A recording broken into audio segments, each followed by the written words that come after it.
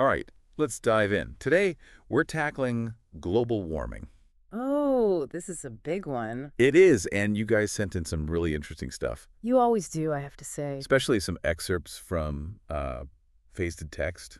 Some really interesting points in there. Yeah, that one was a good one. It's a complex issue, Yeah, right? yeah. The more you learn, the more questions you have, it feels like. Exactly. And it makes you think, right? Like, have you ever just, been outside on a crazy hot summer day Oh, tell me about it. and thought, like, is this normal? Or those, like, intense storms we've been seeing? Yeah, I mean those are definitely attention grabbing, right? Yeah, for sure. But it's almost like the stuff we don't see that's even more mind-blowing. It's true. It's like the planet's trying to tell us something, but we're not Mhm. quite picking Yeah. up on all the We need signals. to learn the language, right? Exactly. So maybe we should start with the basics. Like, we hear global warming and climate change tossed around all the time. Mhm. Are they the same thing? That's a great question. They're related for sure, but there is a distinction. Okay, good, because I was getting a little confused. Yeah, global warming is basically like taking the planet's temperature and seeing it rise over time, like a Okay. long-term trend. Climate change is kind of like looking at a patient's chart and seeing a whole bunch of symptoms. Mm-hmm. Oh, I like that analogy. It's the broader shifts we're seeing. So changes in weather patterns, melting ice, Right. rising sea levels, and even how whole ecosystems are being impacted. So, like, if global warming is the fever, climate change is the whole illness. Exactly. Got it. That makes sense. And the thing is, the vast majority of scientists agree that we, humans, are the main reason this is happening. Yeah. That seems to be the consensus. I know Pasted Text mentioned that too. Right. It's pretty clear in that source. Okay, so if we're the ones causing it, how exactly are we doing that? What's the mechanism? Well, imagine the Earth is like a giant greenhouse, which, by the way, is actually a good thing in this case, because certain gases in the atmosphere, like carbon dioxide, methane, they act like the glass of that greenhouse. Oh, trapping heat. Exactly. Yep. Trapping some of the sun's heat to keep the planet at a livable temperature.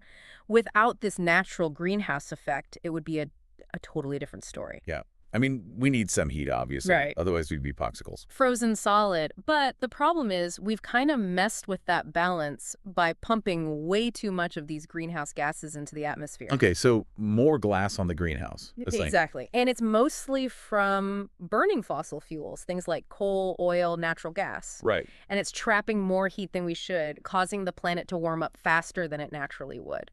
So it's not like fossil fuels are, like, inherently bad. It's just that we're Right. maybe overusing them. Yeah, we're disrupting a very delicate balance. Gotcha. And it's not just fossil fuels. Deforestation is a big part of this, too. Oh, right, because trees absorb carbon dioxide. Exactly. Think of trees like the planet's lungs. Inhaling carbon dioxide, storing it away, Right. So when we cut them down. we're not only releasing all that stored carbon back into the atmosphere, but also getting rid of one of the ways the planet naturally absorbs it. Wow, that's like, yeah, removing a giant air purifier. Exactly. And it throws the whole balance even further off. Okay, that makes sense. Yeah. So we've got these greenhouse gases. You mentioned carbon dioxide, methane, and Nitrous oxide. nitrous oxide, right? Are they all equally, like, bad? They all contribute, but carbon dioxide or CO2 is kind of the main culprit, mostly from, burning those fossil fuels and deforestation. Uh-huh. Then there's methane, which is actually much more potent at trapping heat than CO2, even though it doesn't stick around in the atmosphere quite as long. And that comes from, well, a lot of sources, actually. Livestock, landfills, natural gas production. Wow, so many different sources. Yeah, and then you've got nitrous oxide, which Yeah. comes from agriculture and also fossil fuel combustion. Okay. It's not as abundant as the other two, Yeah. but it's still a significant contributor. So it's all connected It really is. in a way. So how much has the Earth actually warmed up because of all this? Well, your sources say the Earth's average temperature has increased by about 1.2 degrees Celsius or 2.2 degrees Fahrenheit since the late 19th century. Huh. That doesn't sound like much, but I guess. Yeah, think about it.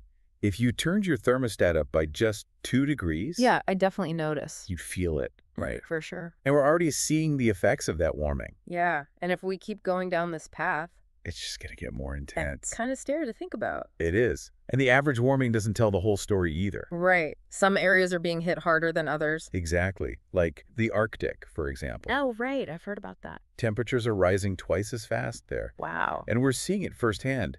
Melting glaciers, shrinking ice caps, rising sea levels. It's like the planet is sending out an SOS. It really is. The question is, are we listening?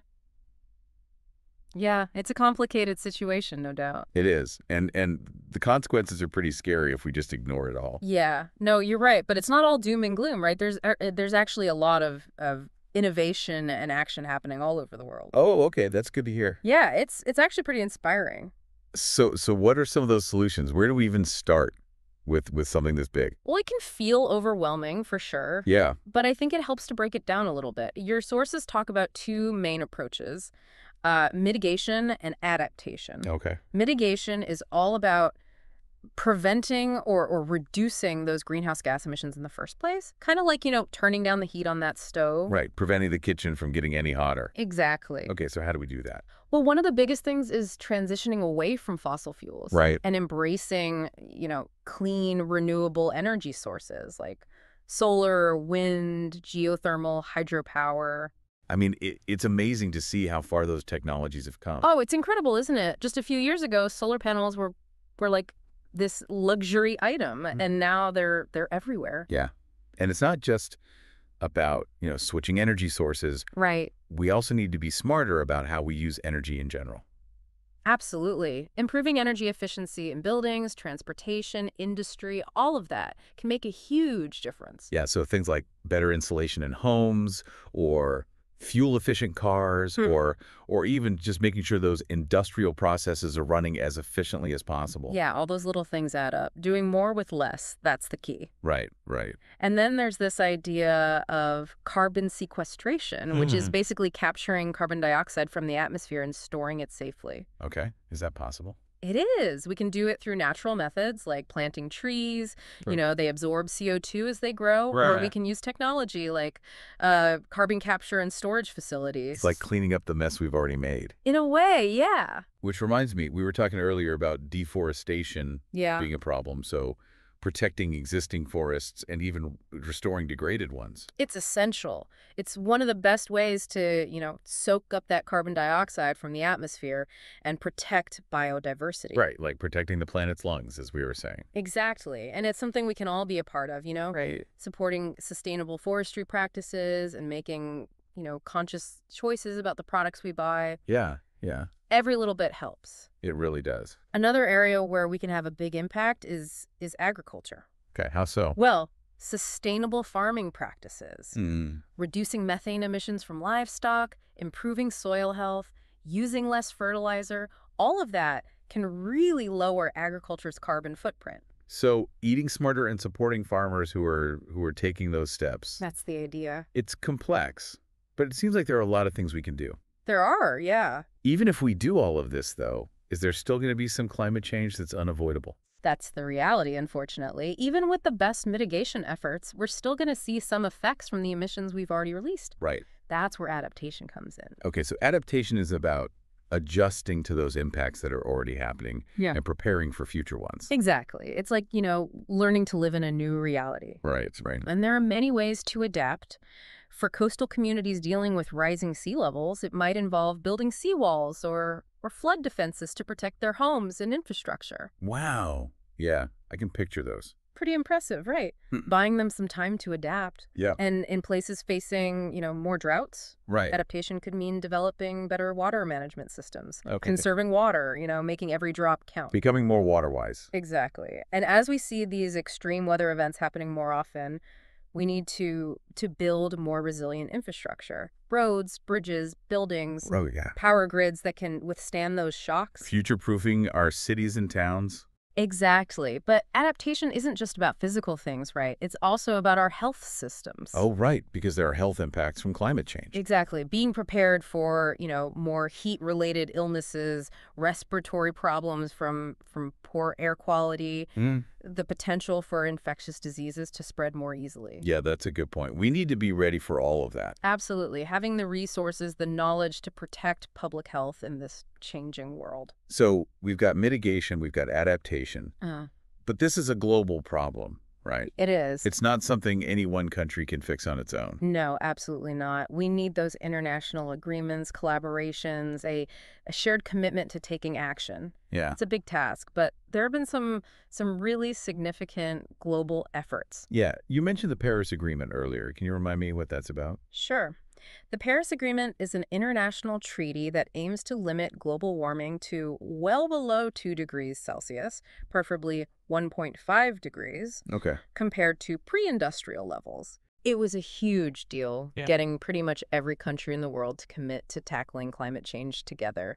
It's like a global pact recognizing that we're all in this together. Exactly. And there have been other efforts too, like the Kyoto Protocol, which is an earlier agreement, Okay. setting emission reduction targets for developed countries. Uh-huh. And then there are the COP meetings, the Conference of the Parties, where nations get together every year to discuss and negotiate climate action. It's like a global climate summit. Exactly. That's pretty cool. It is. And one of the tools they have in their toolbox is carbon pricing. Oh, I've heard of that, but I don't really understand how it works. Well, the basic idea is to put a price on carbon emissions, Okay. either through carbon taxes or cap-and-trade systems. So that would make it more expensive to pollute. Right, and that encourages companies and industries to reduce their emissions and invest in those cleaner technologies. Oh, so it incentivizes them to change. Exactly. Okay. That makes sense. Yeah. But let's be real. I mean, there have to be challenges and controversies when it comes to dealing with climate change. Of course. It's such a politically charged topic. It is. And honestly, one of the biggest hurdles is just, political resistance. Yeah. Yeah. Some countries, particularly those that rely heavily on fossil fuels, have been reluctant to embrace those really ambitious climate policies. I guess there are economic concerns and worries about jobs. Yeah, it's a tough balancing act for sure. It is. It is. And then there's the whole debate about, who's responsible. Yeah. Developed countries, which have historically contributed the most to those emissions, are under a lot of pressure to take the lead in reducing their own emissions. Yeah.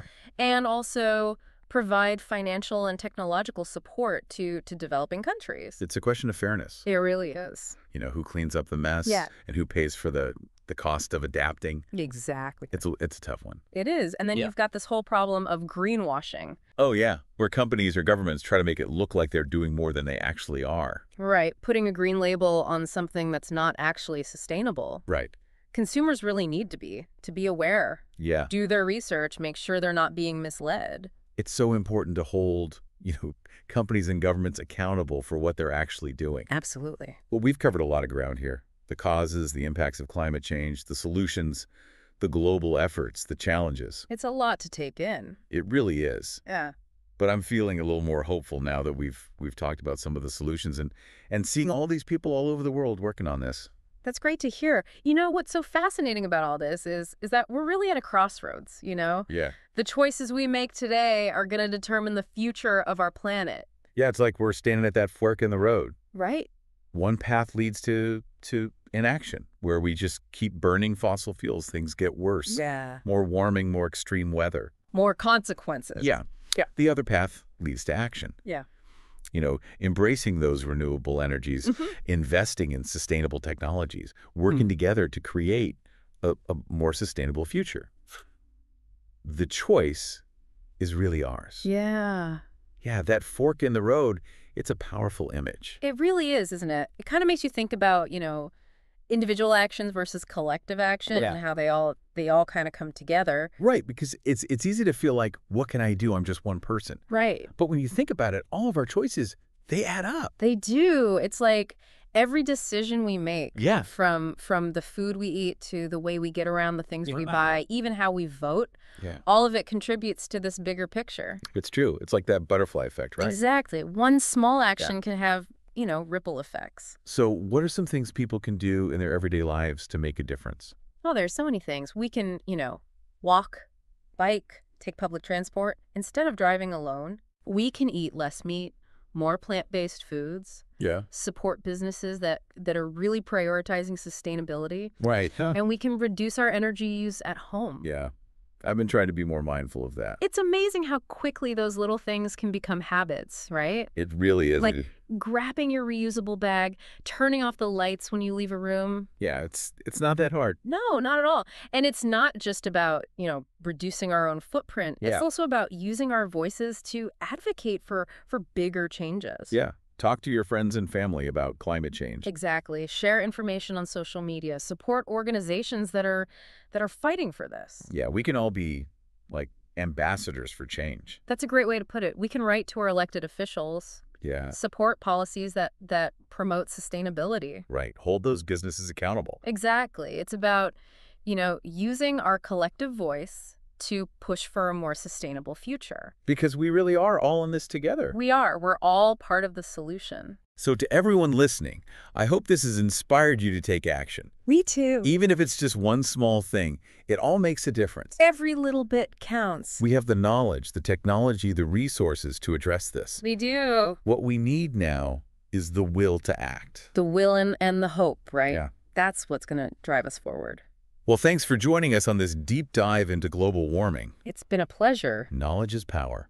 And action is hope. Until next time, keep exploring, keep questioning, keep diving deep into the world around you.